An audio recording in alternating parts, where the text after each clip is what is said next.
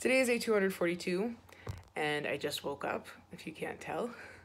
I'm gonna play you a request. I was going through emails and comments and YouTube and all this stuff, and there's a few requests. So this one was requested by Dave Hale. It's called The Soup Dragon, and it's written by one of my favorite composers, Gordon Duncan. So I learned it now. I'm gonna play it straight up, and hopefully in the future I'll record it again with a few more twists from my side.